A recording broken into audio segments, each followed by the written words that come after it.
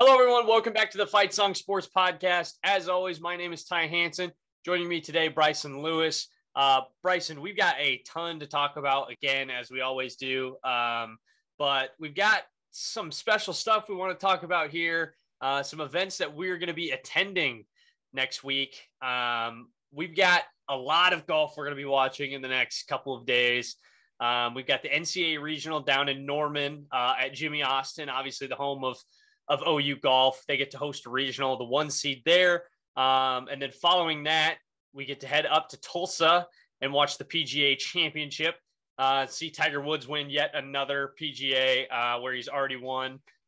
He's going to get his 16th major there. But man, I mean, we've got a busy week. Tons of content's going to be coming out. I believe the NCAA Regional, it's Sunday, Monday, Tuesday. Monday, right? Tuesday, Wednesday. Monday, Tuesday, Wednesday. Okay. Yeah. I was off one day. So you're going to be there. Are you going to be there all 3 days? I'm planning on going all 3 days. Wednesday, TBD, might go up see practice round in Southern Hills. Okay. Not entirely sure the plan yet, but plan is so far probably all 3 days, but things change. You never know. Okay. And then I will be there Tuesday for sure. And then Wednesday and Thursday, I will be up at the PGA in Tulsa, which I believe you'll be there Thursday. Yep, correct. So there you go. A lot of golf we're going to be watching. And obviously tons and tons of content going to come out.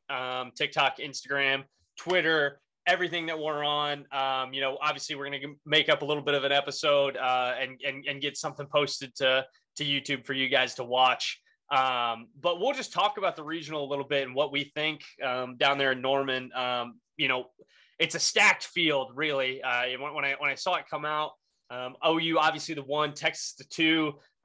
You've got some SEC schools in there: Missouri, Ole Miss, and Auburn is the 3, I believe. South Carolina in there, I think, 2. It's a loaded field for a regional. What do you think? It's completely loaded. When it first came out, so rankings: OU's 1, Texas is 7, Auburn 18, South Carolina 24, Ole Miss 25 currently. When they came out, Texas was 6th. And how you're going to throw the number 1 team hosting a regional, number 6 team in the country, kind of confused me. But, I mean, it's going to be great for all the spectators out there. There's going to be a lot of good golf. And obviously, the top 5 teams in the regional move on to Greyhawk for the national championship. So it's a field. It's certainly a difficult field, but it's one that OU absolutely has the talent to handle.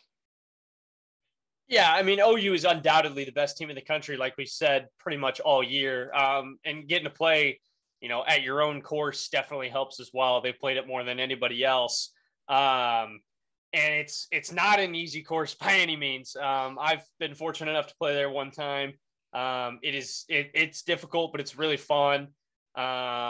It's a great place, phenomenal place. I love it there. Very tough golf course. But this loaded field, I think, is going to be able to handle it. You look down the list, and Ole Miss, I think, is Ole Miss the 6 in this region here, seed? Yeah, 5 or 6. I'll have to pull up the official regional field. Let me see. I got it right here. Ole Miss is 5. So Ole Miss is a 5 seed. Like, man, I mean, that is I think any of those top 5 seeds can easily go out and win this regional for sure. And then, I mean, even, you look down the list, San Diego State is an 8, as I feel like is really tough. I mean, you've even got K-State at 11, who, you got a Big 12 school there at 11. You've played against them all year. I mean, in your conference, it's a loaded regional. It's one I'm really excited to get down there and watch for sure. Yeah, absolutely. It'll be a lot of fun out there. We're going to get some content posted for you guys. And obviously a lot of really, really good golfers will be out there. Chris Goddard being one. Texas always had solid guys. Cole Hammer, excuse me. But these regionals are always stacked. I think I saw today in the 2012 regional, Brooks Koepka was there. Jordan Spieth was there. Abe Ancer was there. So it's an opportunity to see some of the guys who could be the future of PGA. Yeah, I mean, these guys are it. These guys are definitely the future of the PGA. I mean, you're playing at, the highest level of college golf you can get. And I mean, just go just go pull up Texas Golf Wikipedia's page, and you're going to see all of the legends that have been there.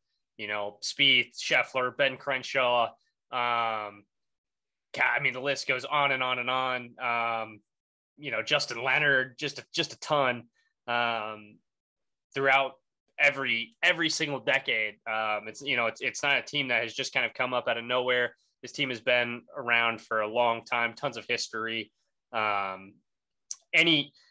It's loaded. Any 5 teams, I think, can advance, and you're going to see a lot of good players, a lot of guys that we're going to look back at 10 years, and I think, are going to be PGA Tour stars, maybe a couple major winners in this. Obviously, you can't speculate too much, but I'm excited to see it. So hopefully everything goes well down there, and we're able to get tons of stuff filmed, and hopefully we're able to get pretty close to everybody and see what we can get there. And following that, obviously, we're going to be headed up to Tulsa to watch Big Cat play. Tiger Woods, obviously have been waiting for him to play again since the Masters. Didn't think we were going to get him in Augusta, and we did. Played well enough to make the cut. Kind of fell off on the weekend, but he's back at Southern Hills, a place he's won before. So, yeah. I mean, did you go last year to the senior PGA at all? You didn't go, did you?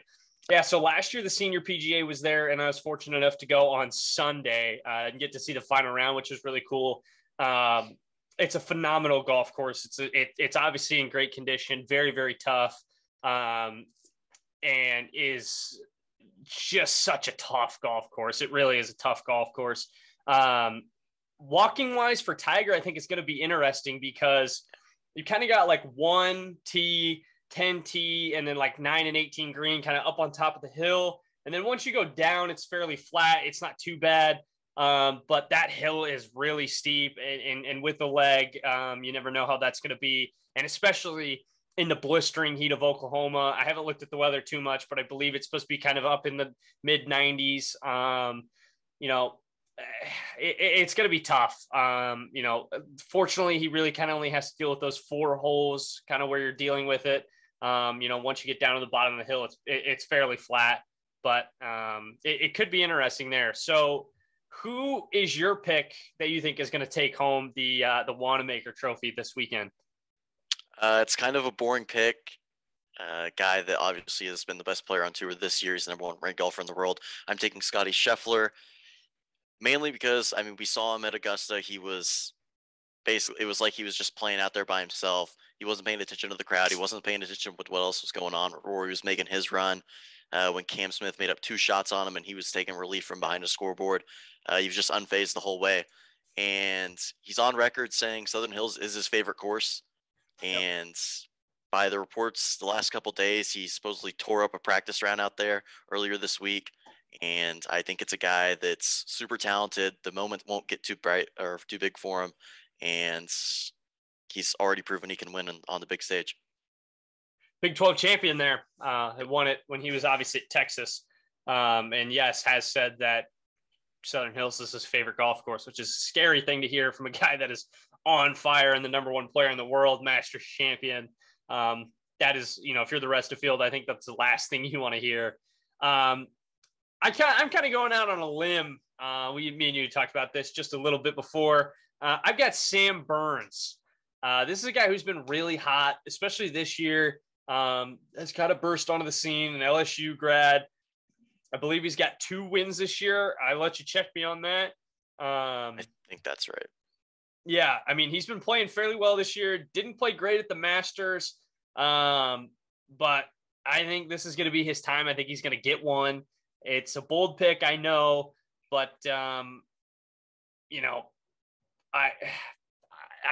got a feeling it's weird. I think it's going to be, we've seen some guys in the past at the PGA.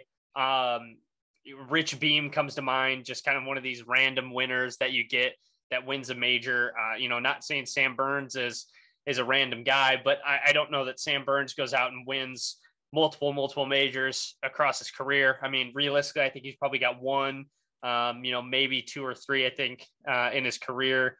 Obviously, you never know what can happen in the future, but Give me Sam Burns winning winning his first major this weekend. Yeah, it's definitely an under the radar pick. But like you said, he's a guy that's played well this year. I'm just looking at his results right now. His first six outings this season, he went first, tied 14th, tied 5th, tied 7th, tied 3rd, tied 2nd. So only one of those outside the top 10. Obviously performing very well early. He missed a couple cuts late January or early February, and then kind of turned it back around again, ended up winning the Valspar.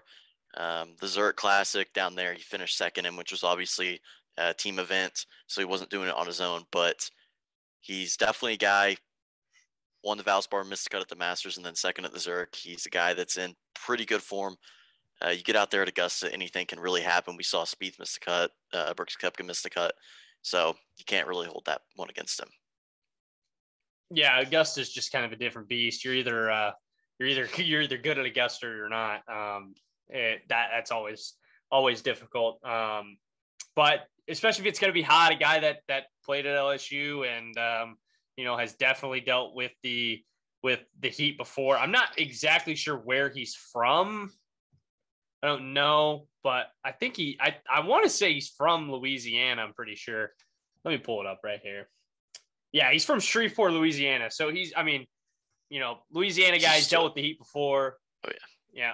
Yeah. If it's hot, give me a guy who's from the South for sure. Yeah, 100%. And that's a completely different kind of heat. That's 99% humidity and 95 degrees outside. It's different. So he's definitely a guy that will be able to play in these conditions really without bother. Yeah, and the thing about Oklahoma is like July and August, it's dry heat, but like late May and early June, like fresh off tornado season, and when it's raining like really hard, like 2-3 times a week, it is humid.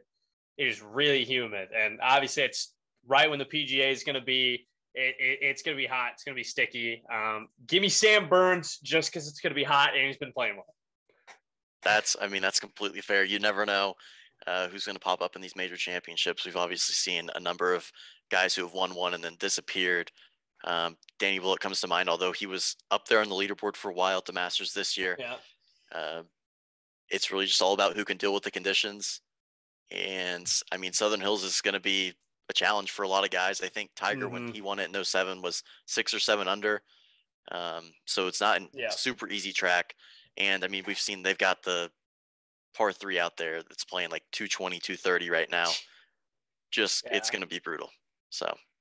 Yeah, and they've moved some tee boxes too since the last time they played there. They've got there's not much room out there, but they found some room to lengthen the golf course, and I believe it's going to be at like 7,900 yards, I think, which is just an absolute beast of a golf course. But I think last year at Kiawah was like 81. I think it was like the first major over 8,000 yards, which is just stupid to think about. And then 50-year-old Phil goes out and wins it, which the whole Saudi tour thing, all that breaking news is just completely different topic. We could talk about that for hours and pretty much just spend an entire episode on it. But Phil in the final field, although, that they did deny the waiver to go play in all those events. So we'll have to see what happens there. And maybe that's something we cover when we're walking down Southern Hills Fairway as we're following Phil. Maybe we can get up there and ask him and see what his thoughts are on it. Yeah, Fight Song Sports is going to be looking to break some news. Maybe get a couple interviews at the regional. You never really know. But we're definitely going to be trying to bring some great content for everybody. We will keep everybody on their toes around here. You never know. You never know. So we'll I know you got some OU football stuff you want to talk about, some big announcements over there. I'll let you handle that. That is your expertise. So what do you got for us? Yeah, big last week or so for OU. We've talked about it on here a few times. Backup quarterback situation. They needed to get a guy out of the portal. And this last weekend, they brought in Davis Bevel. I'm not sure how you pronounce his last name. Quarterback from Pitt. He was the backup to Kenny Pickett last year. This is a guy he's listed at 6'6" and 230 something, I believe. Just a massive guy, kind of different from any quarterback OU has had in the recent past, really.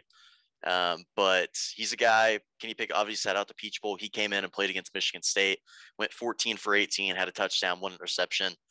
So kind of proved he could come into a tough spot. I mean, probably like 2 weeks of practice leading up to that. Realistically, you get a couple of days off for Christmas. And he stepped in, only threw 4 incompletions, had the 1 interception, although it was against Michigan State, who was dead last in pass defense last year. So kind of tough to judge that, really. But he's a grad transfer and also has 3 years remaining, which is really, really interesting. Graduated in 3 years and has a COVID year, I believe. So he's got his junior year, senior year, and then the COVID year. So not often you see a guy that's graduated have 3 years remaining. But in my opinion, he's probably a guy that's likely never going to play at Oklahoma, meaningful snaps, that is. He'll probably only step in if Dylan Gabriel gets hurt. He'll walk in, he'll immediately be QB2. But unless Dylan Gabriel leaves after 1 year, which I don't know. I mean, if he goes out there and lights it up, he absolutely could, but he's undersized. He's a lefty. We've talked about it on here a few times. Then maybe he would step in, but OU loves their 2023 commitment, Jackson Arnold, and Dylan Gabriel also has 3 years remaining. So if Dylan Gabriel stays for 2, Jackson Arnold could step in and start from day 1, basically, if he's ready for that. But you truly never know. Dylan Gabriel obviously had the injury last year that cut his season short, and he got a medical red shirt on his elbow. But this is a guy, I think he's good for what they were looking for. Realistically, I know it was fun to speculate about Emory Jones. Jeff Levy followed him late down the stretch, and people were kind of thinking that maybe OU was going to get involved. But a guy like that's not going to go somewhere where he's going to sit when he's got 1 year left. And Jerry Bohannon from Baylor as well, same thing. He took a visit reportedly, which I thought was really interesting. It didn't make a lot of sense to me at the time. But regardless, OU got their guy at the backup quarterback position. And then just earlier today, they also got a commitment out of the transfer portal from J.J. Hester, wide receiver from Missouri University, originally from Booker T. Washington up there in Tulsa, Oklahoma. A guy that OU offered, but initially he was ranked in like the top 100 in the country, and then he kind of, I don't know, just kind of fell off a little bit, ended up as a high 3-star, low 4-star kind of guy. And he ended up going to Missouri, who was obviously not great in the SEC, but he redshirted his true freshman year and then appeared in 13 games last year, 12 catches, 225 yards, and 2 touchdowns. And I talked about it. LV Bunkley Shelton from ASU was visiting last week, and then J.J. Hester came in the day after him. And I personally prefer Bunkley Shelton. I think he's a little bit of a better wide receiver. He's more polished. He's definitely put up bigger numbers than Hester has, although Hester's only played 1 year. But I think it's kind of a thing where it's a little bit of politics. OU's had a shaky relationship with Booker T. Washington for as long as I can remember. I mean, even dating back to the early 2000s, they lost a 5-star out of there, Robert Meacham, as recently as Dax Hill, who was probably admittedly never going to Oklahoma because they didn't take his brother, Justice Hill, a couple classes before him. But a school like Booker T produces a ton of talent, and this is something I think where you've probably only got one spot the way OU sees it, and they'd rather make up the relationship with the in-state school to keep moving forward with them and keep getting talent from Booker T. Yeah, I mean, the thing about an in-state kid too is that he's closer to home. You kind of eliminate, not that Missouri, I guess, is very far from Booker T. Washington either, up in Tulsa.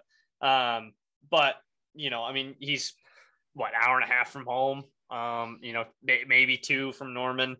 Parents obviously, and in the Big 12 for, right now, the games are much closer. You can take away kind of that homesick there, and you just get an in-state guy. You get to play for Oklahoma for sure. And in terms of Bevel, I think you got a backup quarterback who's just a game manager. Just come in and don't do anything electric, but just don't screw up. Just turn around and hand the ball off to the running backs clean. Let them do the work, and then when you need to make a pass. But as you mentioned, he's probably not ever going to be the guy unless somebody gets hurt or somebody leaves or doesn't pan out or something. But you filled a big hole, and you have some experience there. Not a ton of game experience, but just kind of that maturity of being in college for a couple year experience. So yeah, I completely agree. And we'll move over to the high school side of things. OU picks up a commitment from safety out of Virginia, Caleb Spencer. This is a guy that was an early offer when Brent Venables and co got here. Visited for the spring game, really loved it, was rumored to be kind of a silent commitment. And obviously, OU has the thing where you're not going to be allowed to take visits after you commit, which is something that he did at Clemson. But this is a guy, 6'3", 210, big kid, listed as a safety. He's very violent. He plays a lot around the line of scrimmage. That's probably where he works best. And probably going to end up at linebacker, or maybe that hybrid position that we've talked about so many times on here, somewhere like that. But he's a really interesting prospect. OU hasn't had a guy with his size at safety in what feels like forever.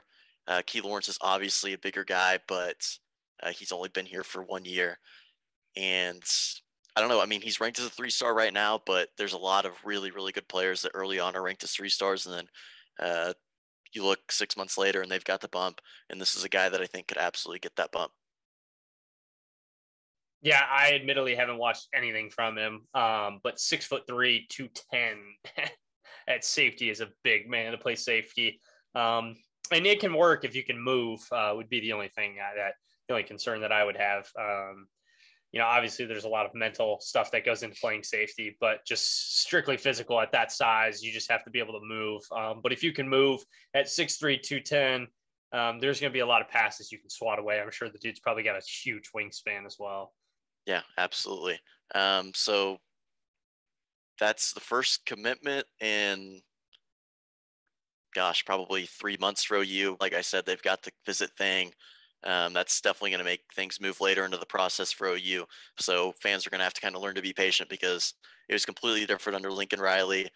They would usually go all out for the spring game. There was 1 year they had like 7 commitments coming off the spring game weekend in like 3 days, which was just absolutely ridiculous. It's going to be completely different now. So we'll just keep seeing. Who knows when the next commitment will come? It could be a month. It could be 3 months, but we'll keep our eyes on news for that. And then some interesting stuff came out today. The Board of Regents meeting that's upcoming for OU, they released the agenda in advance usually, and they did so today. And OU's opening up the checkbook. Just some stuff here that I pulled from it. There will be $300 million additional dollars going to the football program. That will be for additional concourses and seating, as well as the press facilities, which will be like, I assume the press box. It was originally when they redid the south end zone and bolted in down there. That was originally the plan. So I assume that'll get done. And then to me, it kind of sounds like they'll bowl in up top on the north end zone with an upper deck. I think right now OU would be one of the lower seating capacities in the SEC if they move today. So it's definitely something that I think is coming at some point. And they obviously list in there that there will be additional concourses and seating. So I don't know. It'll be interesting to see. The checkbooks are obviously open, and this doesn't just go to football. So on top of that, $300 million that's going towards the football facilities. There are basically every other sport is getting an upgrade. There will be $30 million allocated to baseball. It mentions things such as increasing fan experience, seating, things like that. And obviously, going to the SEC in baseball, that's something that OU is going to need to have. And then $42 million for softball. I'm assuming that some of that is the money for the new stadium that they're going to be building, which was already announced. I'm not sure. It wasn't super clear on that. But that would make the most sense to me. And then $7 million for golf, $6 million for basketball, and then there's like $15 million between like tennis, gymnastics, and then I think track, it might be getting something as well. But the basketball is really interesting to me because they're getting $6 million, and there have been some news reports out there and some rumors that there's going to be a new basketball arena here shortly. It's going to be off campus. It's going to be north over by the airport in Norman. So I'm not really sure what all that money will go towards. I assume they'll just upgrade some of the team facilities, which they've already done a little bit here in the offseason, and then hopefully repaint the seats because they look kind of orange on TV. I don't know. I didn't really read into it that much. I'm sure some will come out after something about that will come out after the meeting. But altogether, I added up all the sports, everything, and that was $485 million. So OU is clearly opening up the checkbook. It's a tough scene for the crowd that thinks OU is poor and couldn't pay the buyout to go to the SEC if they wanted to. I don't know. It's really interesting to me. They said it's going to be mainly private money that they get and then donor funds. So it'll be interesting to see how long it takes them to come up with all that money. I assume not too long, the way that the checkbooks have been open for football and the way they expanded the support staff and things like that, but you never know. Yeah, and I think when you talk about the buyout money, I think this is something that needed to be done. We were going to the SEC. Obviously, the baseball facility just is not up to par with the other ones in the SEC. It's a great place for sure, and they have a great arena. You know, and you know, obviously, the turf baseball field is a huge plus nowadays. You've got the you know, just the turf infield outside of the left field line. They got a great place, but it's nothing compared to the SEC. When you look at LSU, Mississippi State, Arkansas, you know, South Carolina, Ole Miss, Auburn. I mean, it just goes on and on and on. You know, the baseball stadium doesn't compare to that. So, you know, 30 million, I definitely think is going to help keep it up to par. And I think there's going to be a lot of comparisons down to Texas as well. I mean, that's the other team that is making the move with you to the SEC. And you look at Texas baseball, that place is phenomenal too. But I think this is money that, you know, needed to be spent to get into the SEC, to make sure you're up to par with their kind of standards. And so on top of that, you'd have the buyout money too, which would be a massive paycheck. Not that almost $500 million isn't a massive spend anyways. So, you know. Yeah, it's interesting for sure. But we'll kind of switch over to some sports stuff real quick. We'll go to softball real quick, just some quick notes on OU. They swept Oklahoma State over the last weekend. That clinched the Big 12 regular season title. First two games, not particularly close. Third game got kind of close. OU kind of, I think the Oklahoma State pitcher threw like 5 straight walks, and the Jocelyn Allen hit a grand slam, and it was pretty much over from there. But like I said, that clinches the regular season title for them, and they will move on to the Big 12 tournament, which will take place at Hall of Fame Stadium down there in Oklahoma City. That'll be May 12th, starting tomorrow on Thursday through the 14th. It'll be today by the time you guys hear this. But that was probably their biggest test. Obviously, they lost to Texas, who's a really good team. But Oklahoma State ranked inside the top 10. Really good team. Obviously, they were in the Women's College World Series last year, and they definitely needed that test, I think. Yeah, it's tough to say anything about this team because they are so good. I mean, everybody, even the good teams, feel inferior to them. They're just flat out the best team in the country, and I just don't know what to say. They're just better than everybody. It's basically just what it boils down to. I mean, they'll have a good test in the Big 12 tournament because you're getting everybody's best. Everybody's fighting to keep their season alive and make it into the postseason. And obviously a little bit bigger environment too. You're going to play at Hall of Fame Stadium, which just had a bunch of money poured into it there, and is a phenomenal place now. So yeah, absolutely, and a lot of fun to be in. If anyone ever gets the opportunity to go down there to the Women's College World Series, it's a ton of fun. And I mean, the sport's growing, and everybody really should support it. Anytime you get to go see a team like OU and some of the teams that'll be out there, like Florida State, Oklahoma State will probably be there, Alabama, great teams like that. It's always super exciting. Yeah, for sure. I admittedly have never been, but that is something that is on my bucket list. I do need to go. And hopefully this is the year that I can actually get down there, because for the first time in a while, Nebraska has a damn good softball team. 37-14, they wrapped up the regular season. They're headed into the Big Ten tournament now. A lot of pressure taken off their shoulders because 37-14 will almost certainly get you an at-large bid. They've got Penn State Thursday at 10 a.m., which as we said, by the time you're seeing this, that game will be in progress and or over. The tournament is in East Lansing, Michigan, the home of Michigan State. So I do believe it is single elimination, so they will have to win that to advance. But you would think this team would be getting an at-large at 37-14. At least I would hope so. So, yeah, I mean, they absolutely should. If they don't, it'd be pretty unexplainable. I think a couple of weeks ago they broke into the top 25. They fell out a little bit after that, but they're clearly a team that should be in and will be in my opinion. I would hope. They need it. I would hope. I mean, you win the Big Ten tournament, you don't have to worry about it, but that's no easy task. And hopefully they can get an at-large. I would hate for a 37 and I mean, realistically, if you lose your first game, you're 37-15, and if you don't get an at-large, man. But yeah, I hope they get one. Yeah. Did you want to touch on some Nebraska football stuff real quick? Yeah. So, admittedly, I haven't paid a ton of attention. Not that too much has really happened. New turf was put in, and as Nebraska fans know, the turf was it was really bad. I think every 7 years they're on, they replace the turf, and it was getting really bad. Finally got some new turf in there, which is little, but will definitely help. Backup quarterback Spencer Arsenault announced that he will be transferring. I don't blame him. He was pretty far down the depth chart. I don't know that he was ever going to see any time really. He's an Alabama kid. I don't believe he's announced where he's headed yet, but we'll have to see there. And then another quarterback, Dylan Raiola. Obviously, he is a 24. Okay, yeah, that's what I thought. A 24 quarterback. Obviously, the Raiola connection with Nebraska is very strong.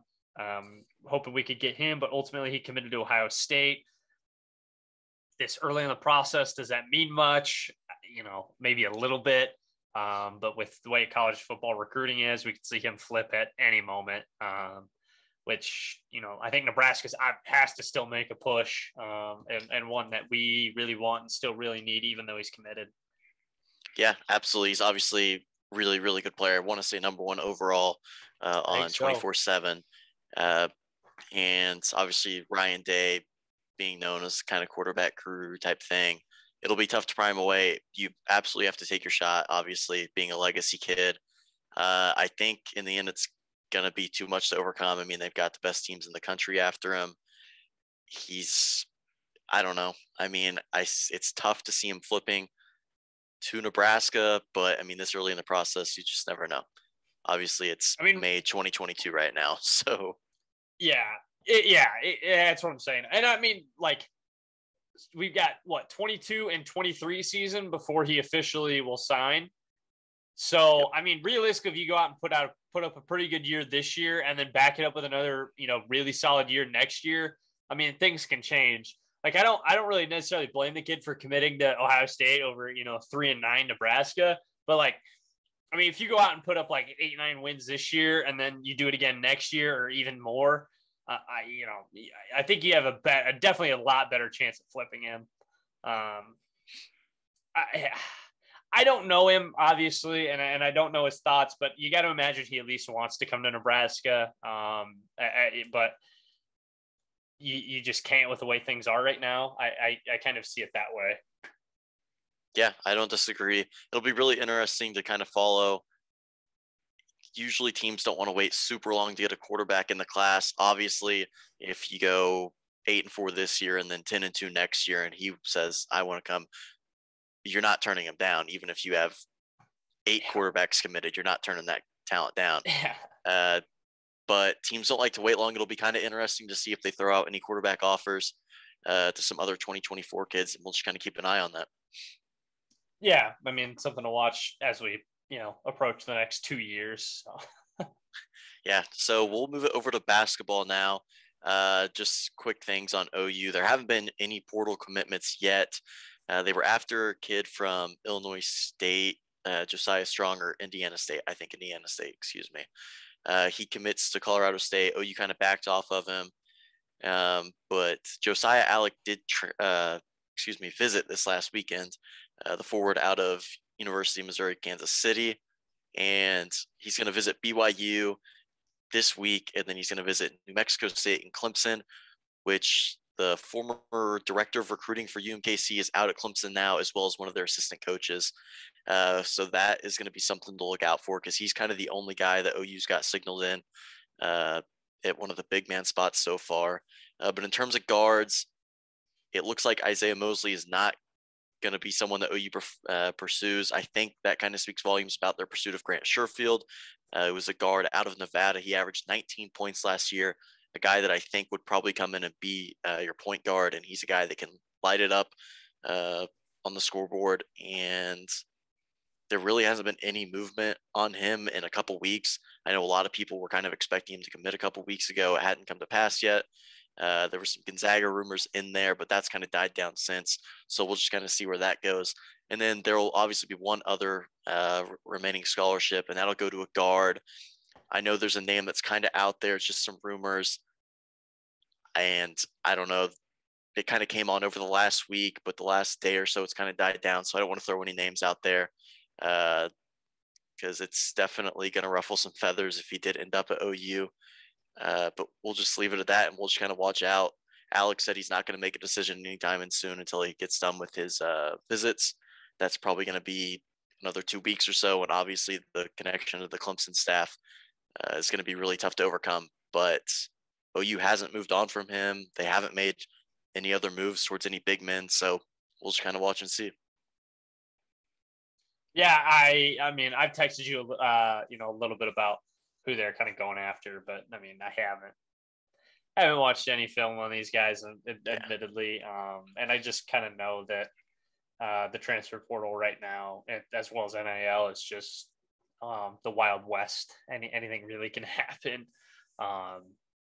It's not just basketball either. It's every sport, and I've seen the ESPN graphics of there's 22 I think percent of the kids that enter the portal end up with a scholarship to I think it's somewhere equal level.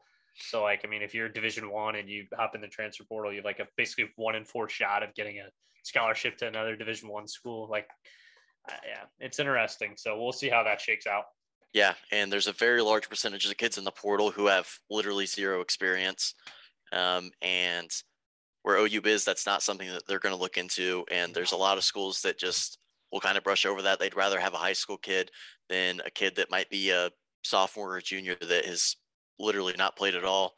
And then Porter Moser was on a podcast with some former Loyola guys the other day, and he said the main things that kids in the portal are asking about is how often will the ball be in their hands and what the NIL deals are like. And that kind of tells you where things are at right now. Guys that are trying to upgrade, get the ball in their hands so they can get some scouts' eyes on them. That's something that I think Mo Gibson wants to do. I don't know if he fits in as a point guard. We'll see if he proves anybody wrong.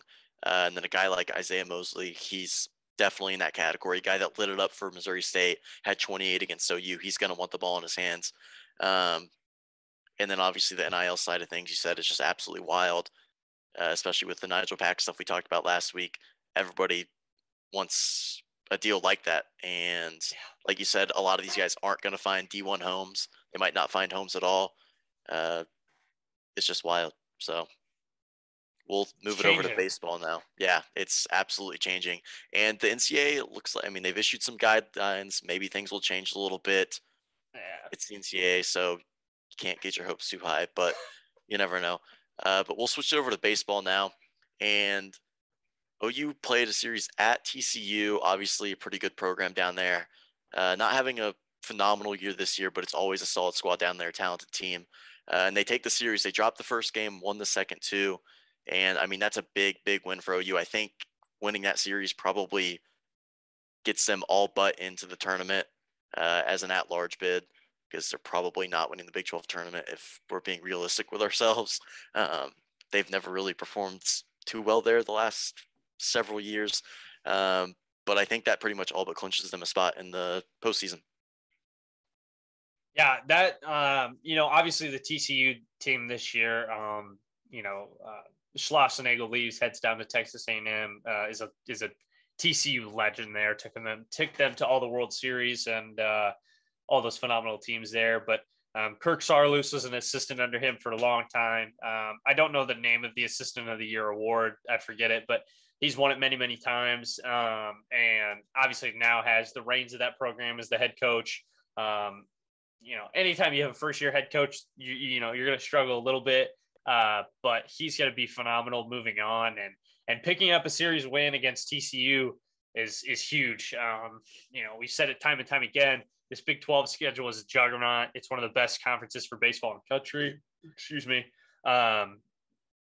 It's a big win, especially at TCU. Anytime you can get a road series win is big time. And Fort Worth is not an easy place to do it at all. Yeah, absolutely. They've started popping up in a few polls after that. Not in the D1 baseball poll, but they're in a couple other ones, like very, very low, like 23, 24. But D1 baseball right now released their postseason projection updates just earlier today, and they had OU as a 2 seed going to South Bend. I believe Notre Dame was like number 10 overall seed. Yeah. And obviously we talked about it a couple weeks ago. They were kind of on the bubble. They were a 3 seed on a lot of places, but I mean, they've really kind of started to heat up a little bit. They've beat Tech, they've beat TCU, things like that. It's just really interesting. And Kendall Rogers in a D1 baseball chat said that OU could host if they take the last 2 regular season series, as well as a strong performance in the Big 12 tourney. Obviously, they're going to close with West Virginia, who has kind of been a similar team to OU this year. They started really, really hot, got into Big 12 play, faltered a little bit, but they've kind of stepped up here as of late. West Virginia is a solid team. If they get them at home, it's a good chance to take a series, and you get Wichita State in the midweek, and then you got to go play at Texas Tech, who has had their fair share of struggles this year, and OU obviously beat them in what was deemed a non-conference game, being at a neutral site. But I don't know, it's kind of interesting seeing a guy like Kendall Rogers say that OU could host. Do I think it's going to happen? Probably not. But, I mean, anything can happen, I guess. And OU has obviously shown, I mean, they've made a lot of progress this year. The bullpen isn't quite as shaky now. They found some guys in there, but you never know. Yeah. Unfortunately, you do have to go to Lubbock, I believe, right? That is, yeah, correct. At Texas Tech. And Lubbock is just not an easy place to play in any sport, but especially baseball. Those guys are really good at home. They get that place rocking. And, West Virginia's got a solid squad this year. Yeah, I'm looking right now. I mean, Texas Tech is 20-3 at home this year. Just 10-9 on the road, 2-4 at neutral sites, but they're 20-3 at home. That's a tough squad to beat in Lubbock. And West Virginia having a really good year this year as well.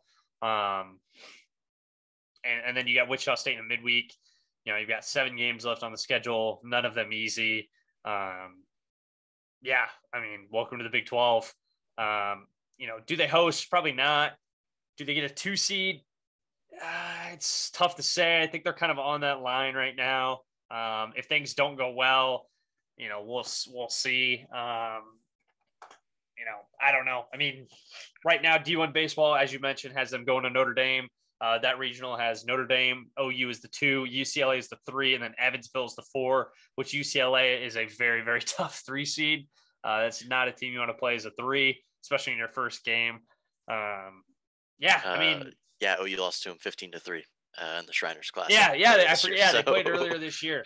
Yeah, so we'll see how that goes. And then I think the Big 12 tournament this year, I believe, is in Globe Life at Arlington. Yeah, it was in Oklahoma City for years, and then with the new park being built, they've moved it back down to Dallas because I think it was in Dallas maybe like 1 or 2 years, a long time ago. But usually always in Oklahoma City. I usually go every single year, so it's kind of frustrating that we lost that. OU kind of loses that home field advantage. It was always really cool seeing OU and OSU play whenever they did in the Big 12 championship, because it was pretty much right in the middle of Stillwater and Norman.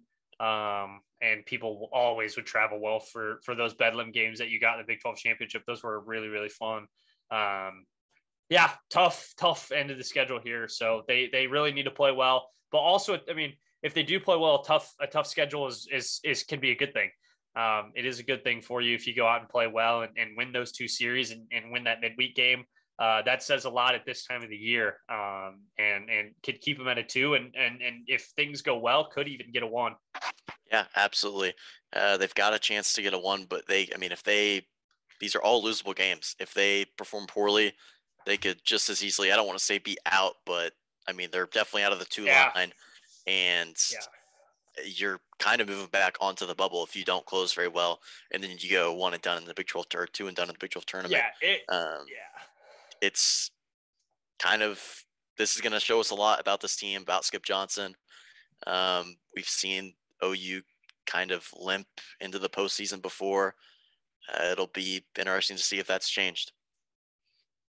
Yeah, I mean, they finally have a good squad this year with a lot to play for. So, yeah, absolutely. So we'll just kind of keep an eye out on them this weekend, and then in the midweek next week. Yeah, so we'll throw it over here to Nebraska again, and high expectations for this team this year, and it just hasn't panned out. I believe they're 19 and 27 this year, just not what they're looking for. Just coming off a series that they lost to Minnesota, which really kind of just sums up the entire year. Minnesota typically has very, very good teams, especially being in the North, and the past 2 years, they just have not been very good. They're 14 and 31 this year. And I believe it was I think it was just last year, they won 5 games. Yeah. 6 and 31 last year. So it's frustrating to lose a series there. You lose 9 to 8 and 12 innings, and you lose 3 to 1. We've mentioned it a lot. Whenever we talk about them, it's just the close games. They just have not been good in close games at all this year. And then you look back to that Iowa series, you lost 1-0, and then lost a game 5-3 in 10 innings. Earlier this year, you had that BYU series. I think every single game was 1 run. Every single game was 1 run. You lost 3 of them by 1 run. Not good in close games, but maybe they can make some magic in the Big Ten tournament. They've got at Illinois left, midweek against Oral Roberts, and then home against Michigan State. They need to just stack up as many wins as they can. I don't know how many go to the Big Ten tournament. Honestly, I can't remember. I believe it's just 8. Nebraska's probably not even in the top 8 there. We'll have to see. So it's just been a frustrating year kind of all around, Yeah, absolutely. I mean, we talked about them and their expectations this year. I'm pulling up the Big Ten standings right now. I forget because they didn't have it last year because of COVID. They are currently tied for 10th with Northwestern right now. 7-11 in the Big 12 conference. But let me pull the 8th place is Purdue, and they're at 7-9. So, I mean, realistically, if it is 8 teams, I mean, you can win out and get in probably. But the way this team has performed all year, you can't really count on that. And it would be a real gut punch to even miss the conference tournament, given what the expectations they came into the season with. Yeah, I mean, the expectation was to host a regional, especially after last year. And then this is what you come up with. It's a little frustrating. And especially when the Big Ten tournament's right in your backyard. It's at, what was TD Ameritrade, now Charles Schwab Park or Field. I'm not sure which one it is. It is only 8 that go, though, as I just looked. So they're on the outside looking in. They got to play their way in. And that's just never where you want to be, especially with the expectations that they had this year. And that Illinois team is good too. 12-6 in Big Ten play. Michigan State 6-12 in Big Ten play. So they definitely can win that series, hopefully. But after that Minnesota series loss is really frustrating. And to being a team that doesn't play close games well is just not what you want to hear headed into a conference tournament that you're on the bubble for. Good teams win close games. Good teams find a way to win close games. It might not be pretty all the time, but if you can find a way to win, then that makes you a good team. So, losing 1, 2 run, 3 run games all the time just isn't good. Yeah, absolutely. And like I said, Purdue's in 8th right now, 7-9. Nebraska's 7-11. I assume those games are just postponed, something weather up there in the north, in the Midwest. But we'll just kind of keep an eye on that, and we'll by the time we record another episode, more than likely the regular seasons will be just about wrapped up, if not wrapped up. Because it's going to be tough for us to work out a way to bring a episode to you guys next week, but we will be bringing a lot of content just in general from both golf tournaments. Yeah, I mean, I think we've kind of made the decision to just not do an episode next week. Obviously, with us being at both golf tournaments, it's going to be tough for us to get one done. And we figured we would rather just kind of put all of our focus into what we can kind of come up with and do with the content down at Jimmy Austin and Southern Hills, which we're obviously super excited for. And I pretty much plan on having a camera going at almost all times, just trying to catch whatever, see who we can talk to, get a shout out from somebody. We'll see what we can work up, maybe ask a couple questions if we get lucky. And Jimmy Austin, I think we're both really pumped for, because we, went to the national championship, talked about that last week when we were at Karsten Creek, and got to watch the national championship. I can only imagine a regional is going to be the same thing, where we're able to get fairly close and might be able to follow some of the teams that, aren't from around the Midwest or the South, whatever you want to say, get close there and talk to some of the guys, after they're done. So, we're pumped for that. And then obviously at the PGA, see what we can get from, Tiger, see if he wants to answer any questions, that we have for him. I'm sure we have a lot. So, just stay on the lookout for that. Instagram, TikTok, Twitter, all of it. It's going to be posted to all of it. Check out our Instagram, check out our TikTok. Been posted on TikTok now. I told you guys we would. Finally starting to get it up and working. It's a lot of fun. Trying to figure out how to use it. I feel like an old man. It's a little confusing, but I think I'm figuring it out. Got some stuff posted over there. Posted on our Instagram as well. Just trying to put everything out that we can. And we got a really big summer plan. Got some huge stuff in the works right now. Just trying to get everything lined up. We're excited to announce what's going on there. We're pumped, and it kind of just starts next week. I think you just finished up finals. I've got today, one more final. I've got one more final on Friday.